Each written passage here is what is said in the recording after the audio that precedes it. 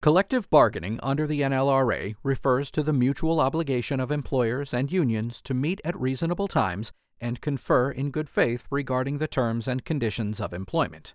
Thus, the statute imposes a duty on employers and unions to bargain in good faith.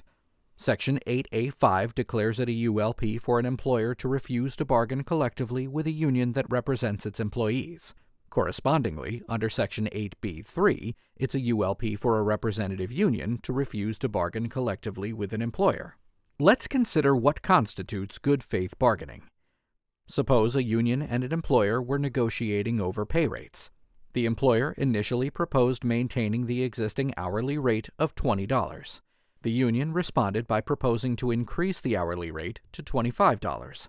Over several bargaining sessions, the employer gradually increased its proposal to $21.50 an hour in exchange for fewer paid holidays. The union gradually reduced its proposal to $23 an hour in exchange for more paid sick days. Each party explained the reasoning behind its proposal. Did the parties bargain in good faith?